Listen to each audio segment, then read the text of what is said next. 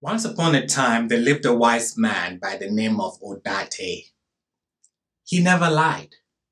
All the people in the land, even the ones who lived 20 days away, knew about him. The king heard about Akwetey and ordered his subjects to bring him to the palace. He looked at the wise man and asked, "Akwetey, is it true that you have never lied?" "It's true," answered Akwetey, "and you will never lie in your life." "I am sure about that," said Akwetey.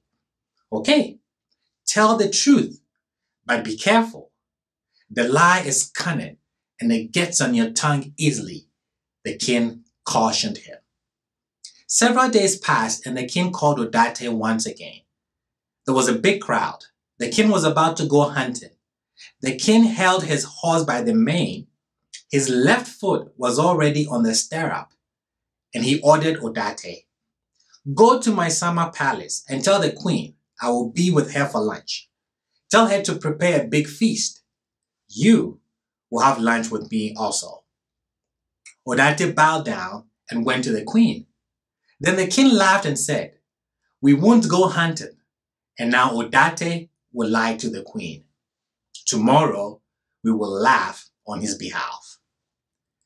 But the wise Akwetey went to the palace and said to the queen, "Maybe you should prepare a big feast for lunch tomorrow. And maybe you shouldn't. Maybe the king will come by noon. And maybe he won't." You can imagine the expression on the queen's face. "Tell me if he will come or he won't," asked the queen. "I don't know whether he put his right foot on the stirrup or he put his left foot back on the ground after I left," answered Akwetey. Everybody waited for the king. He came the next day and said to the queen, "The wise Akwetey, who never lies, lied to you yesterday." But the queen told him about the words of Akwetey. The king realized that the wise man indeed never lies. He only says only that which he saw with his own eyes.